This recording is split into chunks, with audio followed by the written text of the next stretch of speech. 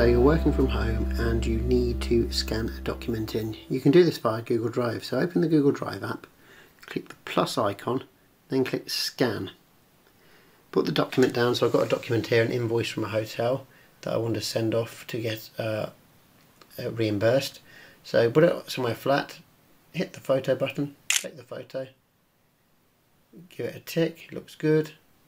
It will be converted into a scan. As you can see with this one, it's cut a bit off the top, so if I tap on the crop button at the top of the page, I can then highlight what I wanted it to actually scan, hit the tick button, and there you go.